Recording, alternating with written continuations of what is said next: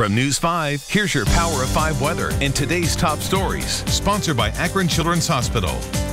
All right, I'm Mark J. Weather on Instagram, Twitter, and Snapchat. It's going to be a dry but chilly overnight tonight. Jacket weather, 7 a.m. Here are your temps, even some spots in the upper 30s. What happened? All right, Mother Nature not smiling on us tomorrow. Well, at least we get a little sunshine and we'll stay dry. You can get out and mow that lawn. 56 degrees for Cleveland. I think Akron and Canton a little bit warmer in the lower 60s, so we'll go mid-50s. Sunshine. 62 tomorrow for the Akron Canton area, some sunshine and cool. And Sunday, Mom's Day, rain in the morning, 57. Danita.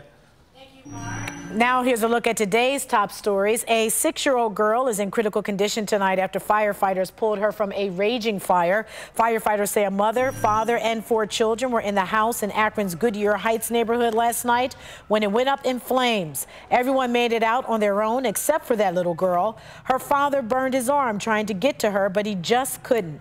Thankfully, firefighters were able to rescue her. We're told she is suffering from smoke inhalation.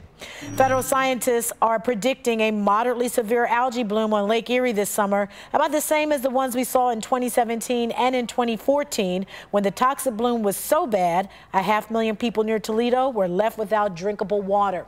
They say a lot of it depends on how much phosphorus flows in from the Maumee River, which feeds the algae. And after sitting vacant for years, life may finally return to the former site of Geauga Lake and SeaWorld. The Pulte Group has plans to develop the land on the Aurora side of the park, which sat both there and in Bainbridge, which would include homes, condos, commercial development, and parkland. Last year, plans to build a Meijer store on the property fell through. Planning Commissioner will consider the plans next week.